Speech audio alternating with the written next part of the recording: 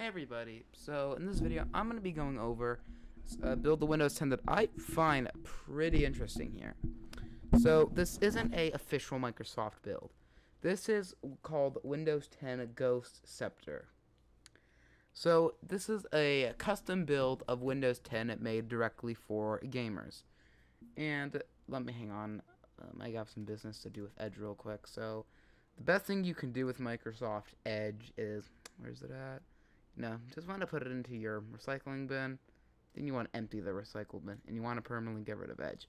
So that's the best thing you can do with that web browser. I think it's really cool. But other than that, this is a build of Windows 10 that is specified for gamers and optimizes itself for gaming right out of the box. So this version of Windows 10, or this custom version of Windows 10, whatever you want to call it, is based off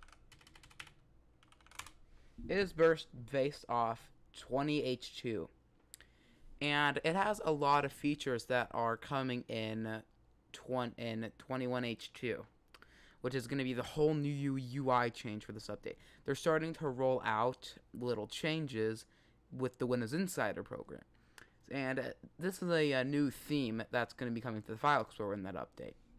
So if I were to say, this looks pretty nice. So this is definitely better than the theme we currently have, which is acrylic. But I do like the acrylic theme sometimes. But I would have definitely preferred this with arrow transparency. That would have been the best theme ever. But this does look like a great theme.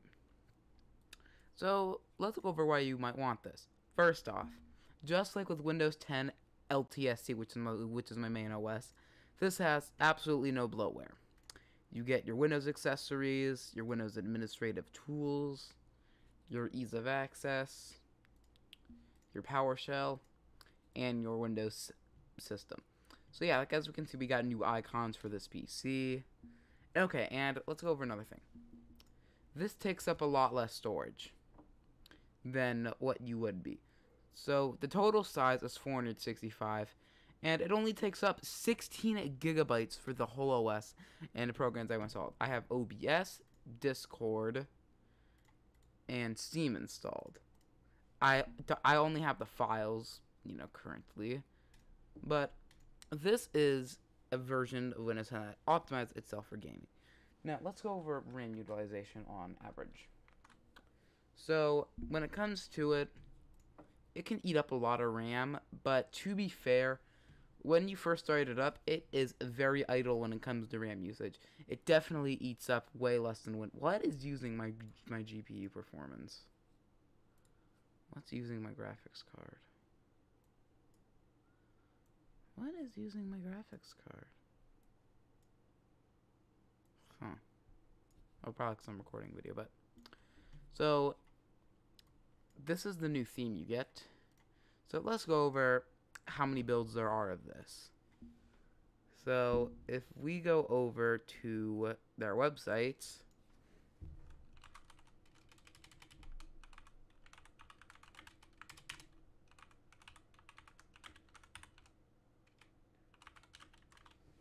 Windows 10 Ghost Spectre. So let's see how many things there are. So their new build 21H1 just came out. So this one is based on 21H1, but this is the build I got, 20H2, because 20H2 is a little more reliable than 20H1. They're both based off 2009, so it's not like 2004 to where it jumps, and it's based off a different build. They're based off the same build, just with different names, and they have different things. So this is what you would get. Ooh. That actually looks... So yeah, as you can see right there, that's what you will have idly when you're just idle. It will only use like less than 1 gigabyte of RAM when you first start it up. And I just find that to be very good. So, you need that. So, Ghost Spectre is really, or Ghost Scepter, I'm just going to call it Scepter. But like, you can get earlier builds. So, they started out with 1703. And 1703 is pretty good. I might try one of these older builds. If If anyone in the comment says they want me to try 1909, 1709, 1703, let me know because I will make a video. Because I am curious myself on how these older builds of Ghost Scepter run and how they look and what you can do with them.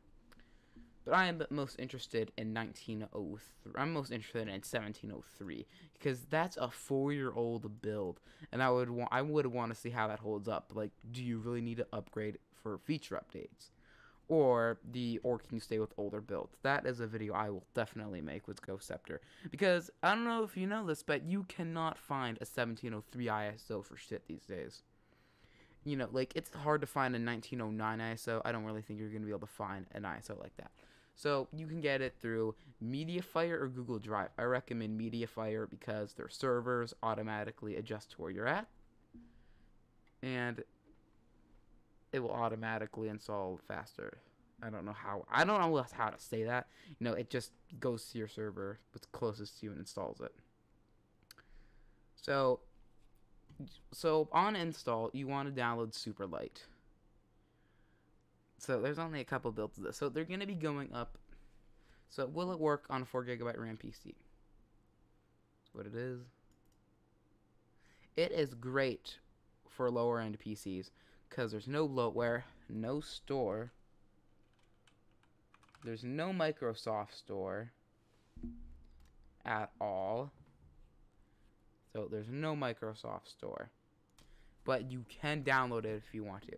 Now, some people may ask me, well, why would you want to do that? If you have Xbox Game Pass and you want to play your Game Pass games, you can. But it's a little bit of a pain to get it downloaded, but I don't really think the average consumer wants the Microsoft Store on their computer.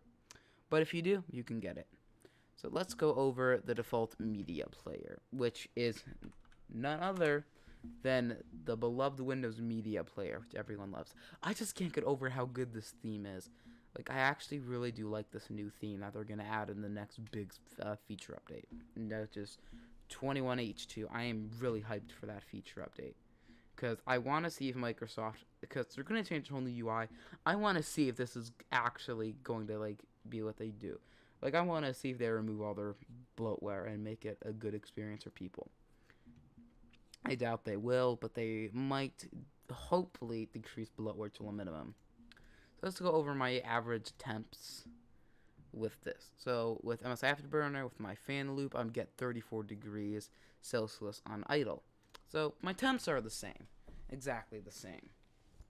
So, but it could definitely vary on how you have your drivers installed. So something else I'm going to recommend is do not use GeForce Experience because that is telemetry and bloat. What I recommend is NV Clean install. So you can have it manually search for your drivers. I use this, like, I don't use GeForce Experience at all now. Like, I've been using that for a month. I've been loving that way more than GeForce Experience because it's literally just telemetry and bloatware. It's just like Windows 10. So when it comes to software support, everything runs. It runs fine. It runs really good. I haven't tested any games out on it yet, but the reason why so many people... Actually, I did test out a game on my laptop. I had it in a virtual machine. I gave it 4 gigabytes of RAM. And I gave it 2 cores. And it was able to use my 1650. And the results are going to be very, very mixed there when it comes to Fortnite on performance mode. But at 1080p... I was getting around 130 FPS at all those settings. Now, for my system specs, if I were to have actually I gave it 6 gigabytes RAM. If I were to have had my full quad-core processor, my full amount of RAM, I would have easily gotten 200 FPS. But since you were limited to your CPU, and I did have hyper-threading, so it boosted past a little bit of 2 cores. So, with hyper-threading, I was able to get good FPS. Now, you may be asking, what's the difference? The main thing with this OS is the 1% lows.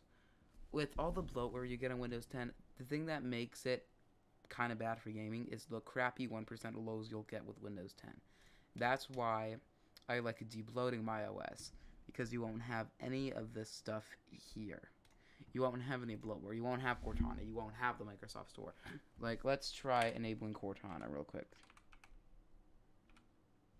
C-O-R-T-O-N-A. As you can see, there is no Cortana in this at all. This is a good build, but it's just not. It's not as light as LTSC, and I don't think it will ever be as light as LTSC. I don't want Microsoft Edge. Why did I click on Microsoft Edge? Why? I don't want you, Microsoft Edge. Oh my god, I don't want to use Edge. No, stop violating me. And then, okay, and this is what I mean when Microsoft says they'll give you a hand job if you use Edge for 5 minutes. I'm clearly clicking close window, and they're like, no, please try us. The best way to deal with this, task manager, and task, there we go. So yeah, Microsoft Edge is still a clingy ex-girlfriend. But besides from that, you don't have to use it. It's going to install itself. Now, this OS is very good, and the people over at Ghost Spectre I'm proud of, because they made a very light and very stable build of Windows 10 for gamers. The 1% lows are very good, and this is very, very good for lower-end computers. Hope you guys enjoyed this video.